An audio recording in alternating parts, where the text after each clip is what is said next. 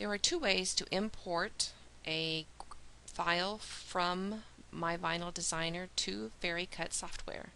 The first way is File from your menu bar, Import.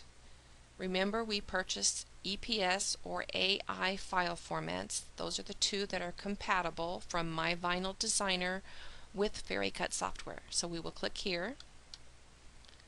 We saved our files when we downloaded them to our desktop, so we're going to go to the desktop. This is the folder, and if you remember, you have to click down several layers.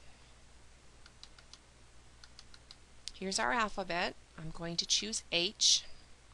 Open. I need to choose vector to have a file that we can cut. It always imports pretty small into the lower left corner of the mat.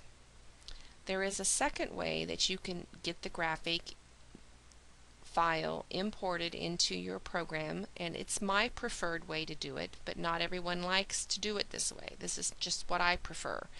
You can drag and drop your files, drag them from their original location and drop them on your mat.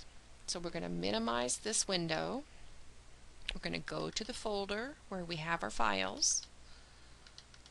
Here's my H file again, but I'm going to choose a different letter just so you can see that it works. I'm going to choose G. I'm going to drag. I'm going to keep hold of the file, not let go. Bring it down to my bar. VariCut will pop up, and then I drop it onto my screen. Again, I have to choose vector because I want to be able to cut the file.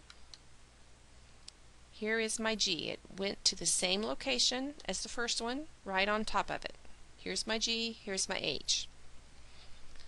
So there's two ways that you can import your graphics into the VariCut software program.